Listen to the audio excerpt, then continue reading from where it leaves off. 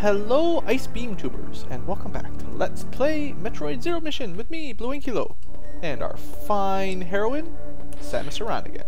No, we don't want to save right now. In the last episode, we got some new stuff. We got the Ice Beam, we got some weird squiggly beam, we got some more missiles, we got the Power Grip. Yeah, we're doing good. Sure took a lot longer to get that Ice Beam in the Metroid Fusion, hey? Ha ha ha. Like, it was the last thing we ever got, in fact. So anyway, now we can freeze stuff. Freezing stuff is good. Also, where the heck are we going?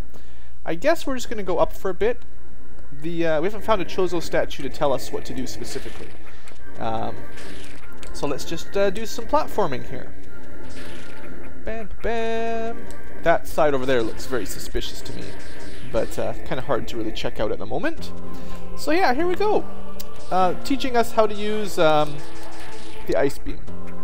Like all the other Metroid games, basically, you just freeze what you shoot and jump on it. I think. Basically, that's the idea. Maybe the Metroid Primes don't do that too much, but all these old ones do. Alright, Chozo statue, go back to Brinstar. And Kraid, already? You really think we're ready for this guy? Look at this big ugly guy. Even his square is large. Oddly enough, in the original NES Metroid, Kraid was very small. But everyone thinks of him from the Super Metroid where he was huge. So, his humble beginnings were rather small. Oh, that's not quite close enough, is it? Anything secrety along here? No, I messed that up. Sorry, guys. My bad. Oh, ow. Okay. Yeah. Yeah, good. Perfect. Sound effects are for extra cool factor. Okay, I'm gonna bet that the extra item is up here somewhere. Yay! Probably could have just shot it, but gotta keep your eyes open, kids, for all the cool stuff. I call you guys kids all the time, too. In this series, it seems like kids is good, but no. Honestly, I have no idea how old you guys are. Or girls. Jeez, I just can't keep my mouth shut, can I? Ah, it burns, it burns! Okay, so we found our first heat area, and nicely enough, in this game, the map updates to show you that it's orange and painful. So, orange areas are not good. And the truth is, most of Norfair is probably orange, so there's not a whole lot of point really hanging around here for very long. If you have enough life, or energy, sometimes you can make your way through. Oh yeah, that's the Shine Spark. Not Shine Spark, Speed Booster. In a lot of these games, if you have enough... burns, it burns! Yeah, I could have bombed this earlier, I guess. I wasn't really thinking about that. What am I trying to say? For one, this is that bird that I was going to jump on earlier and I forgot about. Or, didn't forget about, but I told you about earlier. And, what was I saying? Heat areas where you take constant damage. In most of these games, if you have enough energy, you can actually zip through them and do stuff. You can actually do in Super Metroid a suitless... Why can I not jump here? A suitless Norfair run and actually get all the way through it basically without ever getting the Varia suit. It's kind of difficult. It's a good challenge if you're into it. Some of the ROM hacks for Super Metroid also require that. Those are fun. Maybe I'll do one of those eventually. Anything bomby up here, just for interest's sake? Nothing bomby yet. Alright, let's get out of here. This place is no fair. I did it again, folks. Sorry. Alright, so now we gotta go up. This is why we have the Ice Beam. Although maybe... Sorry, I did bomb this, right, didn't I? Strange. Would have thought that was something. Alright, so we actually couldn't even really leave Norfair until we had that. Because we were stuck down there. So, excellent. We're free! Welcome back to Brinstar. Now, I'm really starting to get the feeling that I've missed some energy tanks somewhere, given the fact that I've only got one. So I'm gonna try to hopefully find some before we go to the Kraid zone. It's not just the boss, it's actually a whole area. There's a map there and stuff. But I would like more energy. It doesn't seem like one tank is very much for the boss, for one of the big bosses. We've only fought a stupid eyeball worm so far. Now I never did figure this area out, did I? Oh, I guess that's it. Yeah, okay. A 1 high speed booster block. That sounds dubious. I'll explain that later. Once we've got the speed booster, I'll show you how that works. In traditional Metroid, Super Metroid, and Metroid Fusion, there would be no way to get through a 1 high block like that. Or yeah, 1 high. 1 wide, as in vertical, you can do. Oh, let's go get those missiles. I forgot about those. Boom, boom, boom, boom. Well, I didn't forget. I could have forgotten, but I didn't. You guys remember, right? Also, the ice beam should do more damage than the normal long beam on its own, because it's got ice effect. So, you know, it keeps getting more powerful. Some enemies will freeze, of course, and take 2 shots from that, but so it might not actually kill them quicker, but yeah, it does more damage, I think, is the idea. And these things don't even freeze, so don't get any ideas of jumping on them to platform. Alright, come on, let's get out of our death trap here. I guess technically I didn't even need to bomb that. Now, I've got a suspicion that all these things are spawning from somewhere up there, and that there's actually something up there. Like one of those cursed fly pit things. But there's no real good way to check up there just yet. So let's head on back. We're supposed to be going to Kraid, so let's move along down this way. I think those little bugs that attach to you also slow you down a little bit. I think we'll just go straight left for now. There may be some stuff up if we went up, but yeah, actually, yeah, let's go up. Just to do a little bit of exploring. Remember at the very top there was what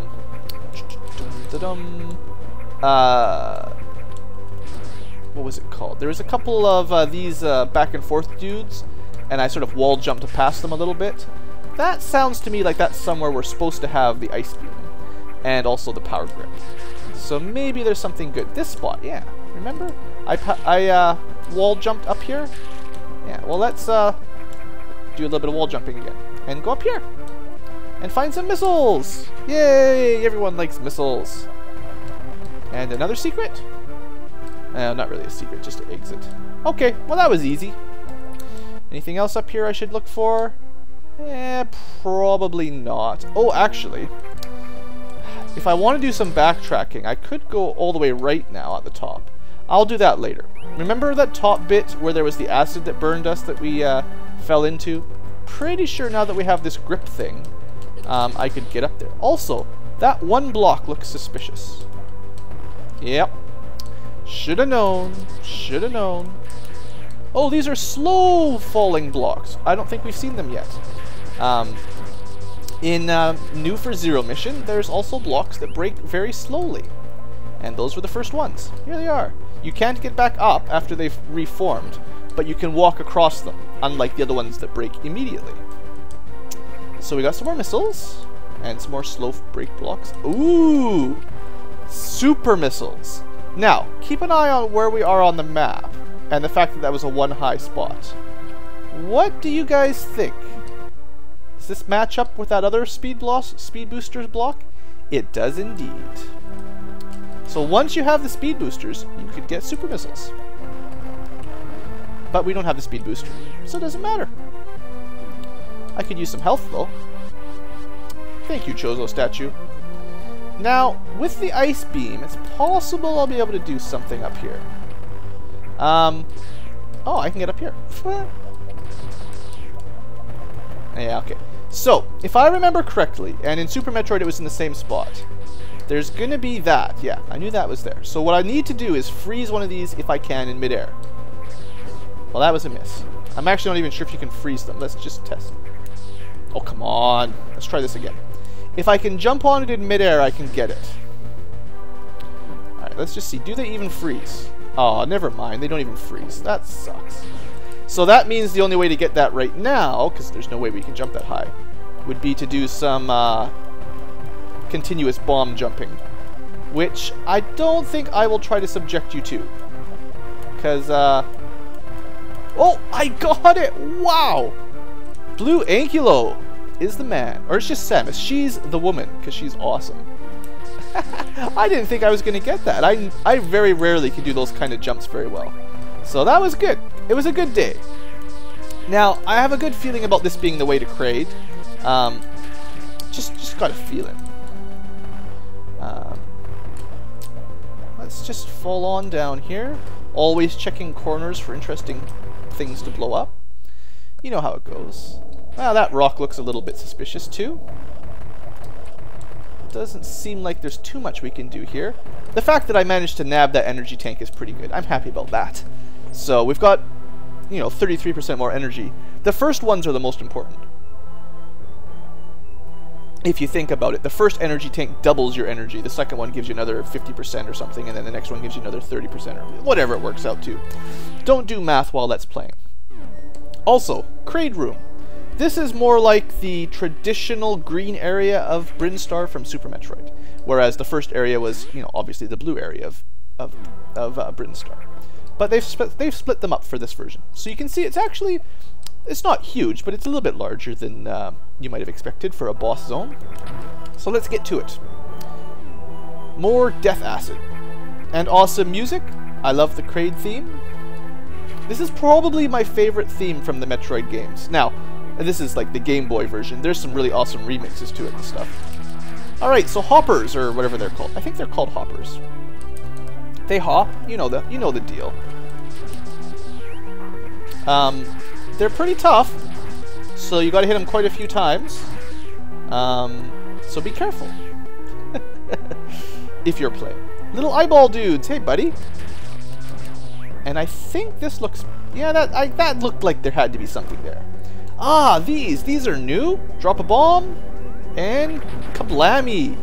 You are moving at speed booster speed as a ball. So I can't remember the name of the thing there, but they're little booster charge type things, and they will send you, you know, flying like that. And while moving like that, you are at speed booster speed, so you will break the arrow blocks if you're interested in that sort of thing.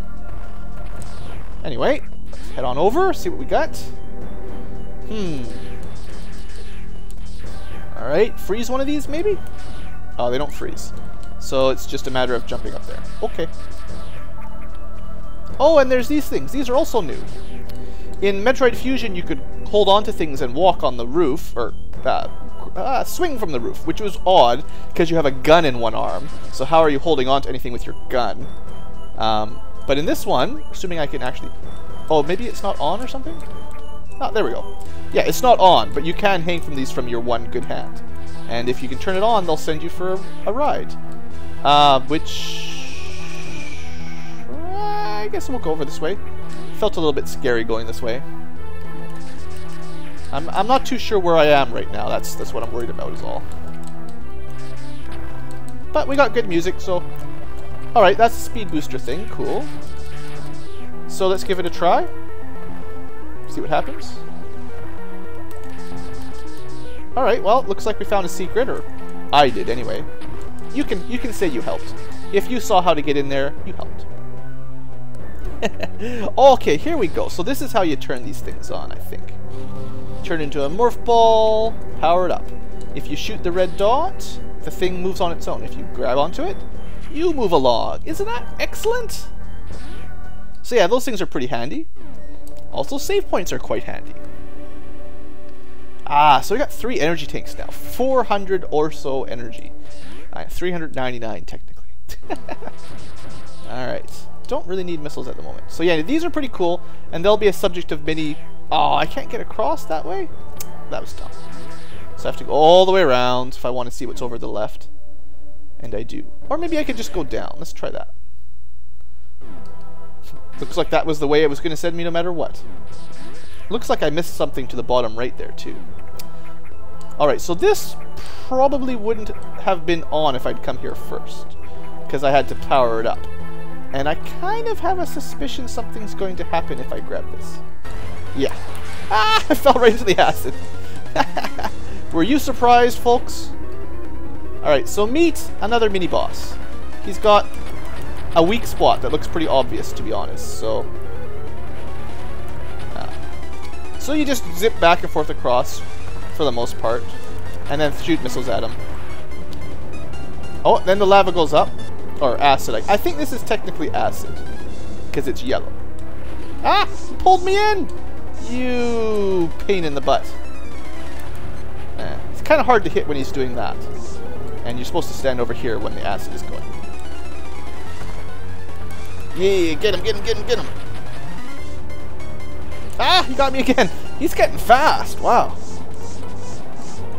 Much harder on hard mode, of course.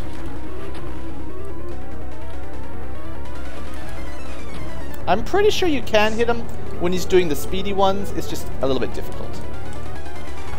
There we go. Come on, buddy.